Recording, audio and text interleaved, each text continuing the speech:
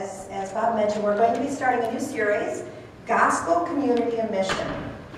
And what we're going to be doing is we're going to be kind of layering on top of the message that we had last week. So I'm going to put this up here. We talked about... Wait a second. Did Rajiv put that online? Rajiv, is that online, last week's message? Not yet. Not yet? Okay. So that will be online. Yeah. Right, who God is, right? And then we talked about what he did.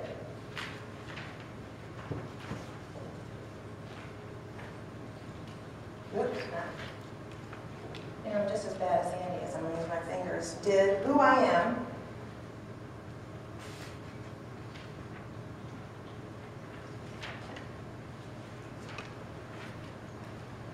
What I do. And how I do it.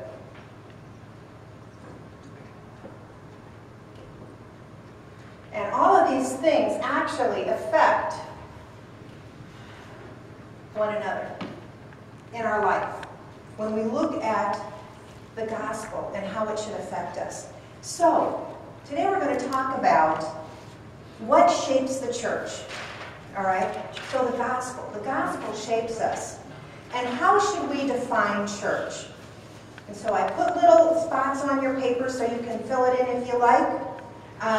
Many people define the church primarily by what she does. Remember what we talked about, what the church does? We meet on Sundays, we have Sunday school, all those different kind of things, right? And not by what God's work, what he's done for us, right? Who he is and what he's done for us. So we generally, primarily describe church by what she does and not who she is. Not by what God has done for us, but what we have. So when we do that, when we describe the church by what we do and how we do it, unfortunately, this leads to a misunderstanding of what the church is. And that defines us. It defines her, the church, us, not by God's work, but by man's work. What I do and how I do it. What we do as a church. Okay? So it leads to a view that man builds the church instead of God. So with this understanding, anybody who simply implements the forms or activities of what church does, when we do that, then anybody can call their activities the church. Right? If we only define ourselves by what we do, that's what happens, instead of based on the work of Jesus Christ. The church is based upon works of man and not church based upon the work of Jesus Christ. Now, what did Jesus say? Do anybody remember? He said that he would build his church, right? Upon this rock, I will build my church, is what Jesus said, not us. So this sometimes stems from a man-centered gospel. And let's listen to this. It says, it is my decision, my work, that saves me. My decision and my work that saves me. Or, if we do that, it can lead to a church that's centered in this way. It is all about what we do that defines us, not what Jesus has done. So think about church life or church things, that advertisements that you've seen, or all those different kind of things. It says, come see us because we've done this in the past. We're going to have this activity. We had people come in. So we're trying to define the church by what we do or the activities that are happening rather than what Jesus has done. People have said, and I've heard it said, that what you do to bring people is what you have to continue to do to keep people. What you do to bring people into the which is what you continue to have to do. It becomes centered around our activities rather than centered around God and His work for us and what Jesus has done. So, we must remember, we are who we are because of what Jesus has done and is doing. Our being comes out of His doing. I am so sorry. Comes out of His doing, and our doing proceeds out of our being in Christ.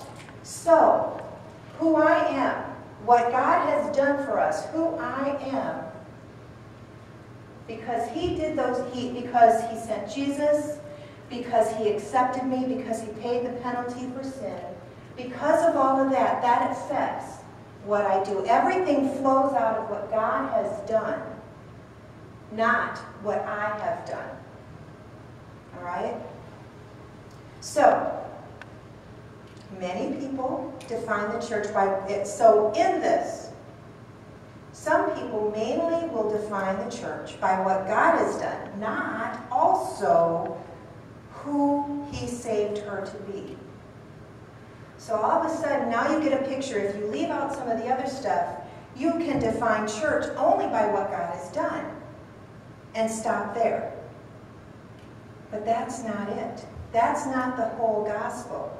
All right? God did what He did because He wanted us, the church, to be and something else. And He saved us to do something.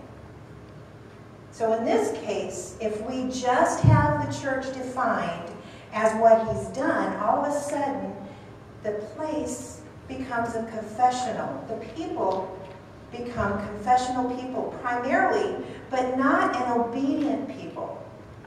Okay, so we'll come to church and we'll say, yes, I am such a sinner, and oh, I am so bad. But that stops. It stops right there. And it never affects what we do if we only define the church as what God has done. So I want to lay this out here for you, and I want to say this. We need to define the church in light of, number one, who God is and what God has done.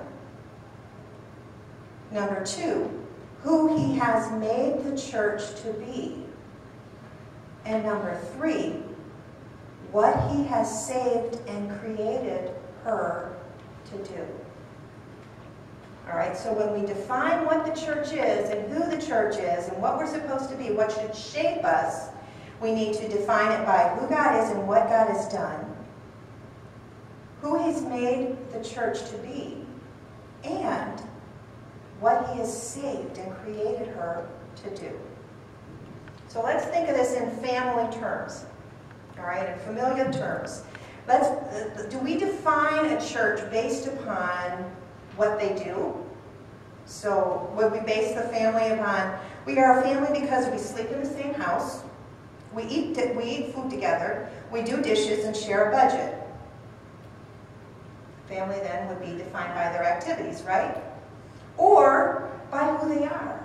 So a family, we are a family because we have the same parents, the same last name, belong to one another.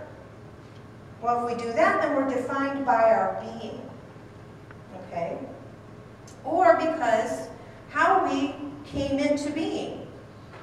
We are a family because our parents gave birth to us or adopted us. And then we'd be defined by our origin, right? If that's how we define the family. So a healthy family would be defined in all of those areas, all three of those areas.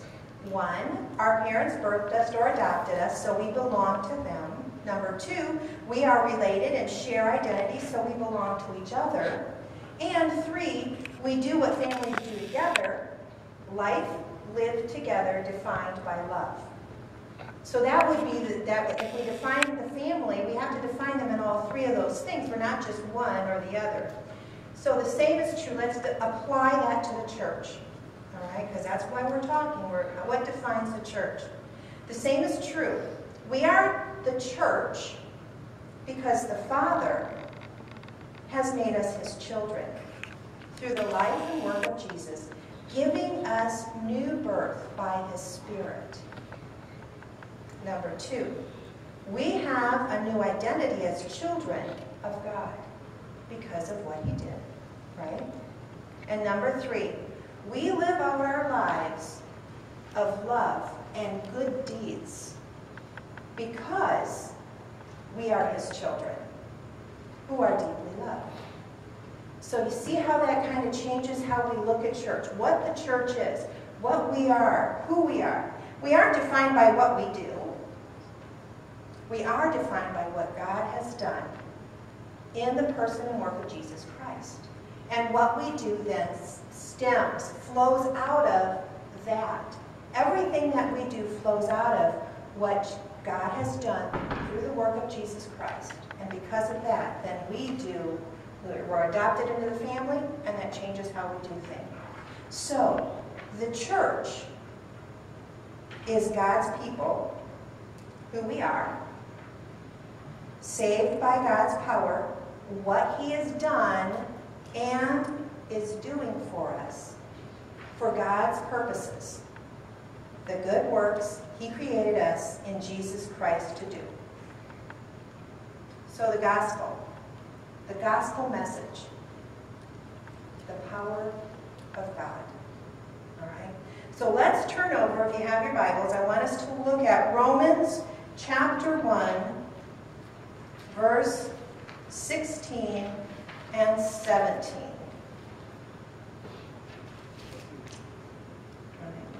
Here. So Romans chapter 1, verse 16 and 17. And I'll be reading out of the NIV today. I will be a good girl and read it so I don't get all sorts of extra things in there. But if you have another version, please read it. So Romans chapter 1, verse 16 and 17 says this, "For I am not ashamed of the gospel, because it is the power of God that brings salvation to everyone who believes, first to the Jew, then to the Gentile.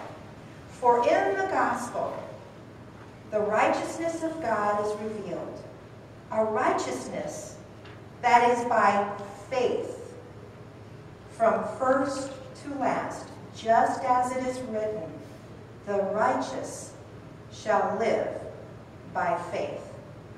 So what did verse 16 say? Verse 16 said this, "For I am not ashamed of the gospel, because" what? "It is the power of God that brings salvation to everyone who believes." So the starting point, the gospel message, we want to talk about that.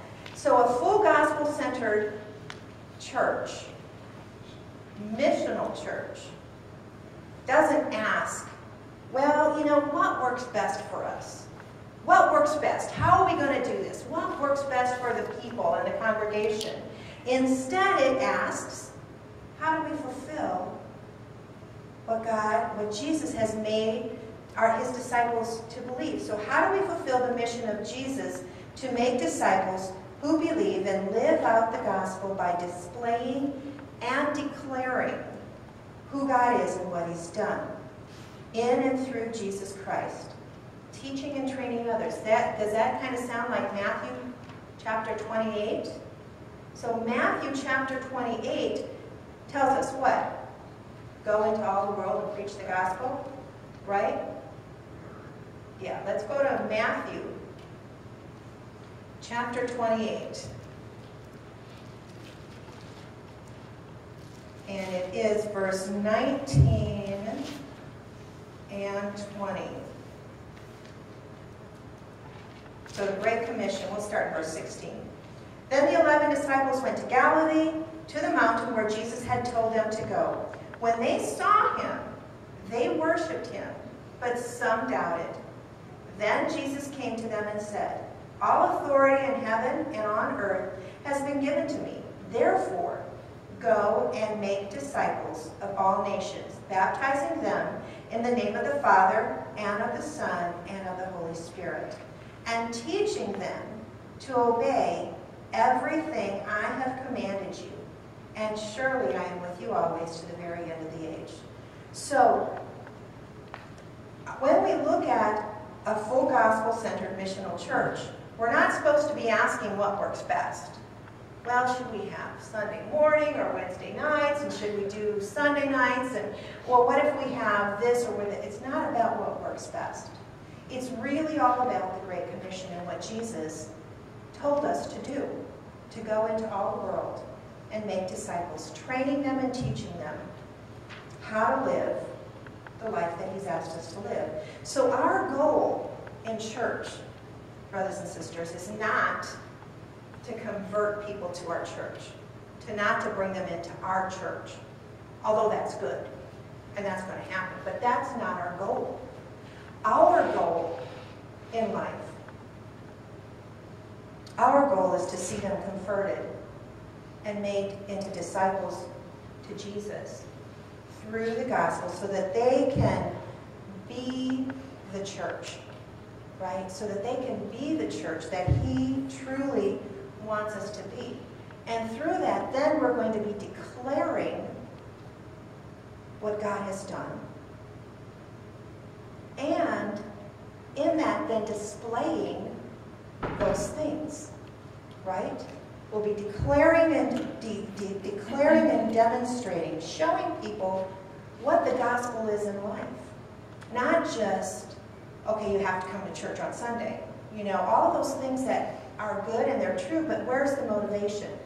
Is the motivation out of who God is, or is it because that's what I have to do so that I can be saved, so that I can be a Christian? And that's not what this is all about, brothers and sisters. It's not about that. So, when you look at the gospel, there are two perspectives, and I have those listed on there on your sheets. Two perspectives of how to look at the gospel. You can look at it, number one, thematically. Okay? You can read the Bible across the, from theme to theme to theme to theme, across the grain. This means, the means, I have on our sheets.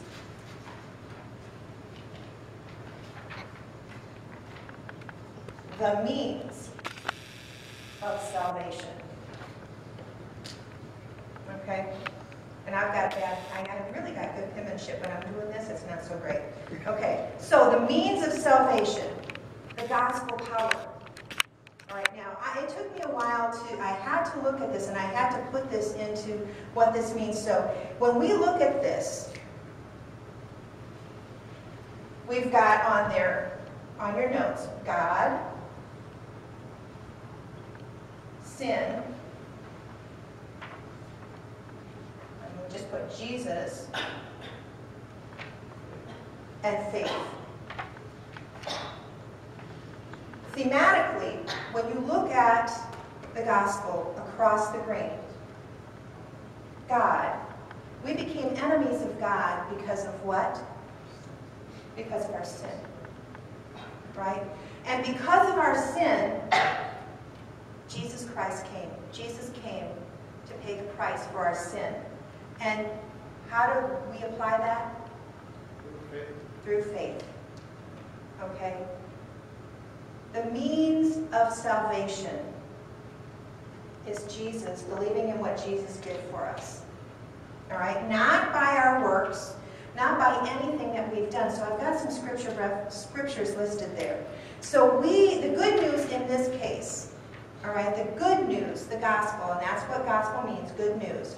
The good news is that God, in and through the work of Jesus Christ, in and through the work of Jesus Christ and his power of his Spirit, accepts us and empowers us and is changing us. All right? By faith in what Jesus did for us, by following him, by being obedient. So, let me pose this to you. In this way, there are three ways to look at what's going on in our lives. We have been saved from the penalty of sin. We are being saved from the power of sin, and we will be saved from the presence of sin because of God's power and work, not because of what I've done, not on our own. So the scriptures verse, let's take a look at Ephesians chapter 2. We're going to look at verse 8 and 9. Ephesians chapter 2, verse 8 and 9 says this. For it is by grace you have been saved through faith. There's that faith word.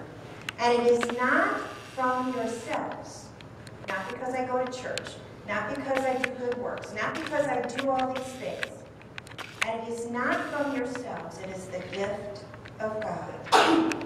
Bless you. Not by works, so that no one can boast. And verse 10 says, for we are God's handiwork, created in Christ Jesus, to do good works, which God prepared in advance for us to do. So you can see here that we have been saved, not because of us, but because of what Jesus did. Let's look at Colossians chapter 1. And we're going to look at 27, 28, and 29. So Colossians chapter 1, verse 27, 28, and 29. To them God has chosen to make known among the Gentiles the glorious riches of his mystery, which is Christ in you, the hope of glory.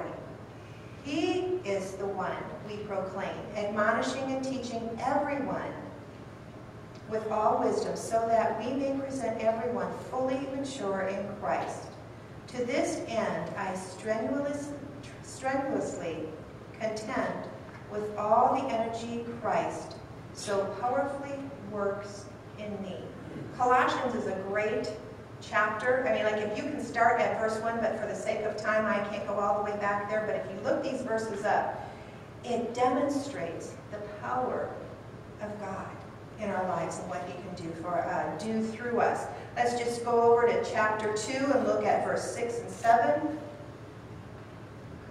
In Colossians chapter 2, verse 6 and 7. So then, just as you received Christ Jesus as Lord, continue to live your lives in him, rooted and built up in him, strengthened in the faith as you were taught, and overflowing with thankfulness.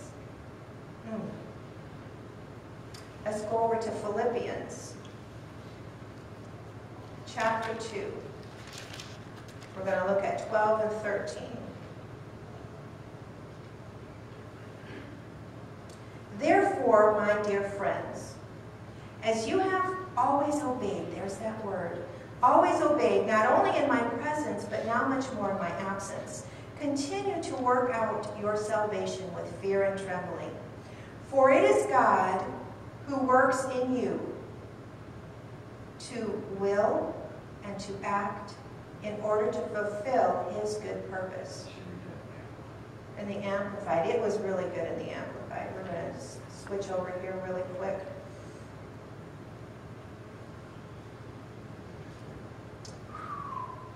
Okay, it's about this long in here. Therefore, my dear ones. Now, the reason what the Amplified does is it takes the Greek and the Hebrew and it amplifies, hence the name, amplifies some of the words that we may not catch quite all the power that's behind some of them. So therefore, my dear ones, as you have always obeyed my suggestions, so now, not only with the enthusiasm you would show in my presence, but much more because I am absent, work out, cultivate, carry out to the goal, and fully complete your own salvation with reverence and awe and trembling, self-distrust, with serious caution, tenderness of conscience, watchfulness against temptation, timidly shrinking from whatever might offend God and discredit the name of Christ. 13. Not in your own strength. For it is God who is all the while effectually at work in you, energizing and creating in you the power desire both to will and to work for his good pleasure and satisfaction and delight. Does that just add a little bit more power to it, expanding what the words mean? We have been saved from the penalty of sin. We are being saved from the power of sin and will be saved from the presence of sin because of God's power and work, not because of what we do. And the last verse, let's look at 1 Peter, verse 3 through 5. 1 Peter 3 through 5. Praise be to the God and Father of our Lord Jesus Christ. In his great mercy, he has given us new birth into a living hope through the resurrection of Jesus Christ from the dead, and into an inheritance that can never perish, spoil, or fade. This inheritance is kept in heaven for you, who through faith are shielded by God's power until the coming of the salvation that is ready to be revealed in the last time. We've been saved. We are being saved and will be saved because of God's work, not because of what we've done. So let me quote Luther here. Luther said that the first commandment is the gospel. You shall have no other gods before me, is the same as saying this. You shall have no other justification for your life. Your righteousness, your significance, your security, anything else that you want to put in there, except other than me. Let me say that again. You shall have no other justification for your life, your righteousness, your significance, your security, and anything else but me. That's where it all comes from. It's not because of anything that we do, but because of his power and because of what Jesus Christ has done for us. Amen? All right. So, we can look at the gospel in two perspectives. The first one being thematically, right? The second one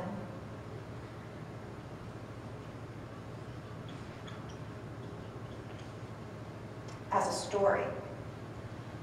So we can look at the gospel as a story. So, let me put this down here. Creation, the fall,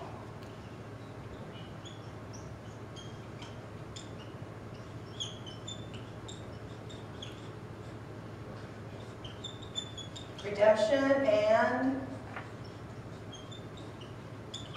restoration. So when we read the Bible, we look at the gospel, we can look at it in this way, the story. Creation, fall, redemption, and restoration. When we look at the gospel in this perspective, now we come to know the reason for salvation. Thematically, it's the means of salvation. As a story, this is the reason for salvation. So in this case, when we look at it, the good news is that God sent his Son to redeem us, to redeem the world, and create a new humanity. Eventually, the whole world will be renewed, right? That's what the Word tells us. Death, decay, injustice, and suffering will all be removed. So he's going to create anew. God is saving a people and sending them out for his mission so that Christ will be glorified in all things. The church has been saved by God. The church has been saved by God's work for God's work. Say that again. The church has been saved by God's work and for God's work. So let's go back and let's look at these scriptures scriptures again. We're going to look, I'm not going to read just for the sake of time. Ephesians chapter 1 talks about that. And then Ephesians 2:10, we read that as well, right? Let's see, verse 10 says, "For we are God's handiwork, created in Christ Jesus, to do good works, which God prepared in advance for us to do." He knew from the very beginning. And then if we look at 2 Corinthians chapter 5, 2 Corinthians chapter 5, verse 15 through 21 says this. I'm going to start verse 14. "For Christ's love compels us, because we are convinced that one died for all, and therefore all died. And he died for all, that those who live should no longer live for themselves, but for him who died for them and was raised again. So from now on, we regard no one from a worldly point of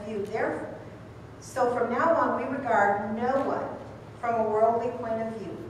Though we once regarded Christ in this way, we do so no longer. Therefore, if anyone is in Christ, the new creation has come. The old has gone, the new is here." Is that not wonderful? The old is gone, and the new is here. All this is from God, who reconciled us to himself through Christ, and gave us the ministry of reconciliation, that God was reconciling the world to himself in Christ, not counting people's sins against them. And he has committed to us the message of reconciliation. We are therefore Christ's ambassadors, as though God were making his appeal through us. Think about that and what the job of an ambassador is. We are therefore Christ's ambassadors, as though God were making his appeal through us. We implore you on Christ's behalf, be reconciled to God. God made him who had no sin to be sin for us, so that in him we might become the righteousness of God. That's amazing. The gospel is not just about my happiness, about my individual needs. It's not even so much about God's plan for my life. And how many times have we heard, I just want to know what God's plan for my life is. Although that's good and he's going to reveal that to you, that comes secondary. The gospel is not just about my individual happiness or God's plan for my life. It is, in these scriptures, it is about God's glory and his plan for the world. You see the difference of looking at what our job is? Are we looking at life and what we're doing as individuals and as the church?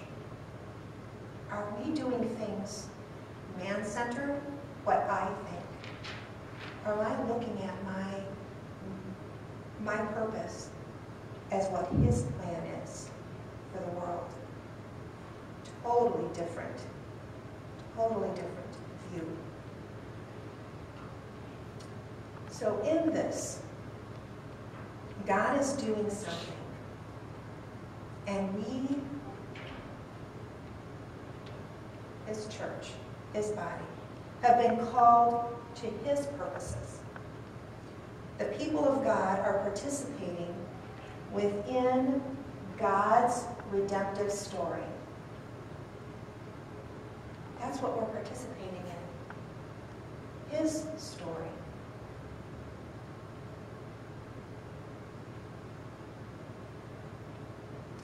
By doing this, by living out the gospel message, by living our lives out in front of the world, we are displaying God's redemptive work. We're showing everything before a world that doesn't know him on how we should live our lives and how much God loves us. We're participating in a mighty thing, and we're offering a foretaste to the world of the future, what it's going to be like under God's rule. It's kind of like a trailer for a movie. They put that little teaser out there for us, and we would say, ooh, that looks really good. I think I want to see that movie. Right? How many have done that? I mean, I've gone to see movies only because, that trailer looks really good. Like, we still want to go see American Sniper, right?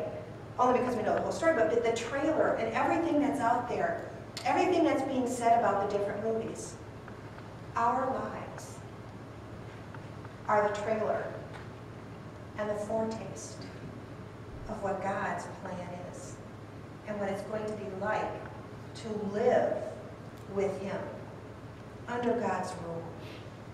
So you can look at Jeremiah chapter 29, when we look at Matthew chapter 5, verse 3 through 16, and Luke chapter 6, 20 through 36, which is the Beatitudes, right? That's just what it's going to be like to live under God's rule. And then let's look at 1 Peter. No, okay, so I'll give those to you again. Jeremiah chapter 29. And then Matthew chapter 5, 3 through 16. And Luke chapter 6, 20 through 36. Those are both the places where the Beatitudes are mentioned, where Jesus is preaching. And then 1 Peter. So let's turn over to 1 Peter. And we're going to look at chapter 2, verses 9 through 12. 1 Peter chapter 2, 9 through 12 says this. And this is cool. But you, all of us, are a chosen people, a royal priesthood, a holy nation, God's special possession. Why? It tells us right here. That you may declare the praises of him who called you out of darkness into his wonderful light. His wonderful light. Once you were not a people, but now, and that's when we were, what? Enemies of God because of sin in our life? Once you were not a people, but now you are the people of God. Once you had not received mercy, but now you have received mercy. Dear friends, I urge you as foreigners and exiles to abstain from sinful desires which wage war against your soul. Live such good lives among the pagans or the world, but the pagans, that though they accuse you of doing wrong, they may see your good deeds and glorify God on the day he visits us. Live your life out before the people. In Genesis chapter 26, it talks about building the wells. And then he goes out and he goes to build here, and he couldn't because he was contented with. And he went here to build, and then he went over here and finally built this well. And they lived their lives out before the people that were around them. And because of their witness, because of it was the children of Israel, their great witness before people, they gained such a good reputation. And they were able to share God's glory and what God had done for them. And the same is for us today. We declare and display the good work of God, the redemptive work of God that He's prepared for us. So let me ask you this. Whose story is it anyway? Whose story is it anyway? every one of us is a part of the story and is walking out this story in our lives before the world. Every single one of us. The real question is, whose story is it? We either see the story primarily as God's story, or, what's the flip side, as our story. Okay? Our point of view is directly connected to our belief in the gospel. I want you to think about that. Our point of view is directly connected to our belief in the gospel. So, if it's God's story, we believe it is primarily God's story. Creation, He's the creator and the originator of all things. So, I exist because of Him. If it's God's story, the fall, we rebel against Him and His word stands. And if we believe that, then we really do die. Redemption. He saves us by His work, and we put our faith in Him to be saved by grace. If it's His story, restoration, He has work for us to do, which He prepared and enabled us for. That's what the Scriptures told us today when we looked at it. Now, if we believe it's our story, creation. I become what I actualize or determine to be. Therefore, I believe I am a God. If it's my story, the fall, I am good and others are not. Or, I am not good, but it's not my fault. It's because of some outside influence, or it's not because of my rebellion and sin. In this case, I am totally deceived and dishonest.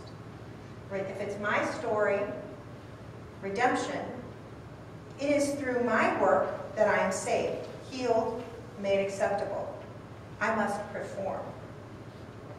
In this case, I, or someone else, I determine is Savior.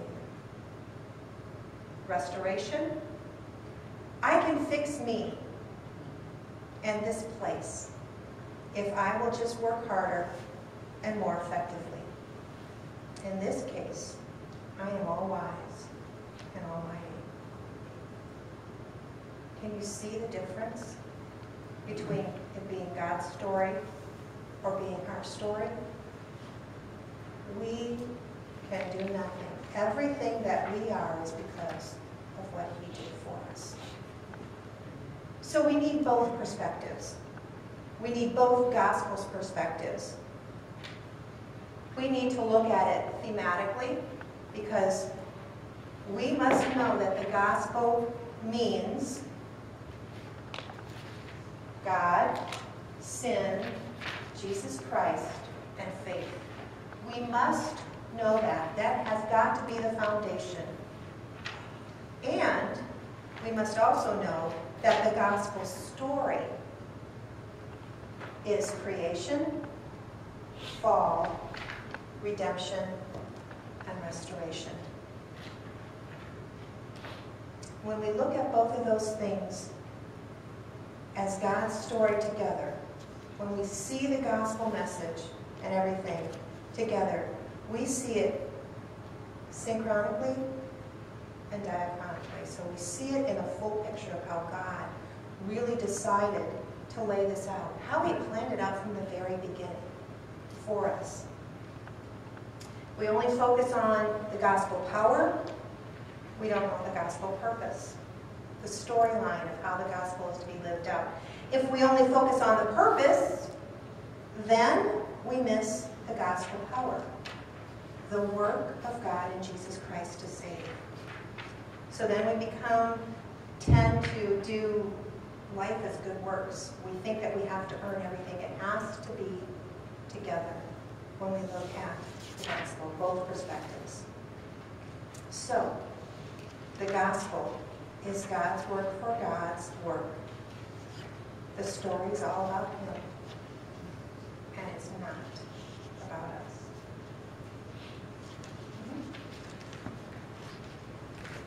you learn anything, or did everybody know this?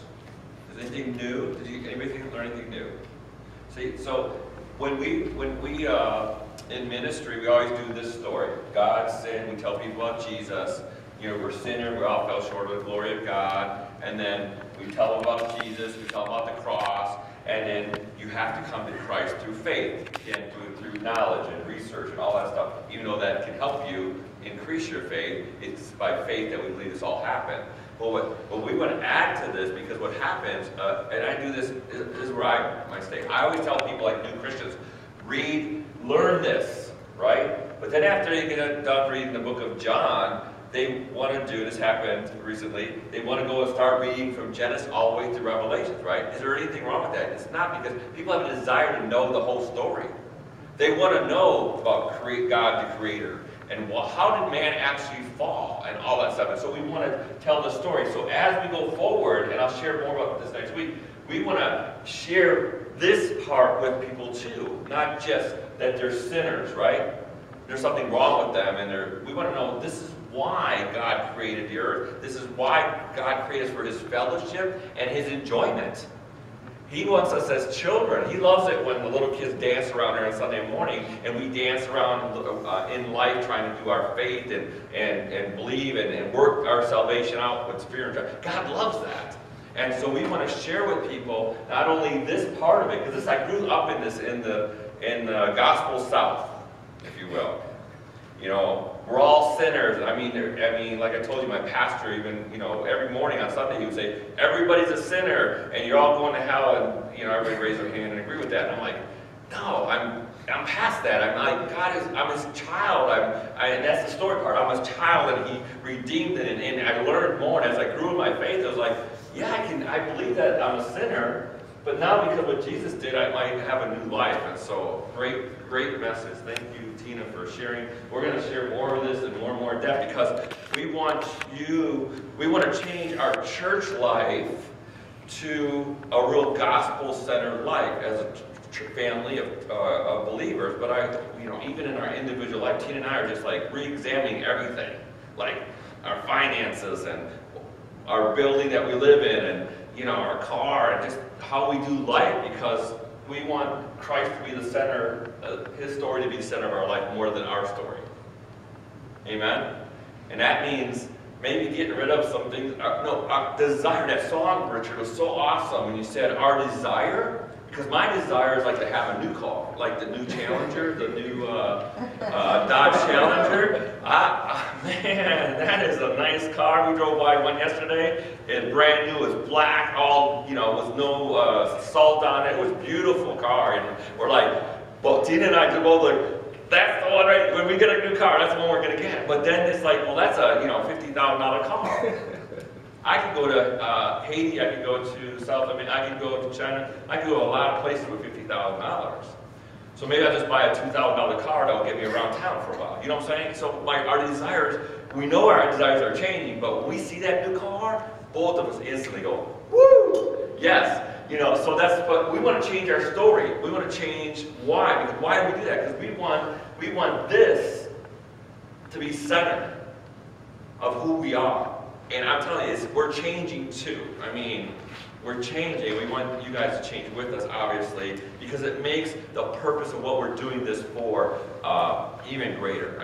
Let me tell you, to be able to share your story with somebody, how God redeemed you, is kind of the best thing you could ever do.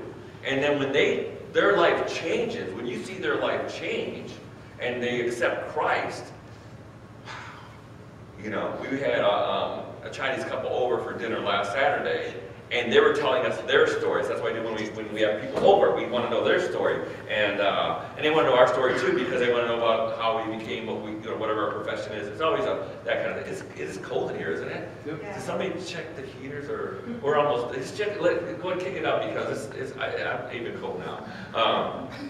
But as we're sharing just dinner with them, they were sharing their story, how they became professors and how they did research, and we know all that. But then the story began to change about, we didn't have to say anything. They brought brought Jesus up. And they brought how they knew about Jesus in China and how their aunt was a Christian and a crazy Christian. And so then the story began to change, and we get to share our story about how God changed our life. And we didn't get too detailed because it was just our first meeting with them, kind of more personal. And you know, it takes time. It takes time. You can't just jump in.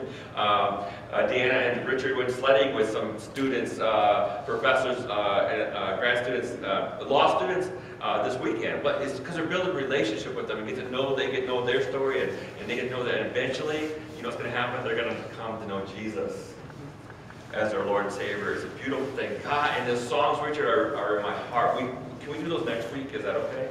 Because that is like that message, those series of songs is a message God's put in my heart for this church, and I'm seeing us change, and I'm so happy for it. So anyway, I will talk all day about that. I'm excited. I want you to go home, if you will, and reread the scripture verses that are on that piece of paper, and just let the Holy Spirit just let it just soak into your spirit on what is our purpose, or what is God's purpose for us as a congregation, and what is God's purpose for us, for you individually, because it's going to match together, I think, because our hearts are changing towards the village. That's why it broke my heart this week to have what happened on Friday, because you know, these tragedies happen, and it hinders the love and the grace of God, but it gives us a chance to demonstrate God's grace and love also.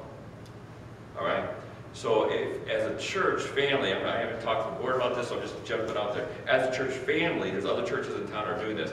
If you'd like to give to this family for funeral expenses, write a check or something, or give cash, give it to Dion. We'll make sure that money goes to that family, okay? Why? Because I want to demonstrate to that, even though it's a tragedy, I'm not saying who's right or wrong, I'm just saying God loves you, and here's a little help from us, okay? Is that all right? Demonstrate that love. So maybe that they'll come and know the full redemptive story of Jesus. I don't know what's going to happen. You know, I just want to love them, because if I lost a child, then it would be tragic for me. No matter how it happened, it would just be a devastating thing. And so we don't need to judge that family right now. We just need to show love. Is that okay? Does everybody agree with me on that? And I'll say, if you give $10, $5, or $1,000, whatever you give, just give it to Dion. We'll make sure that family gets it, okay? So now, all right.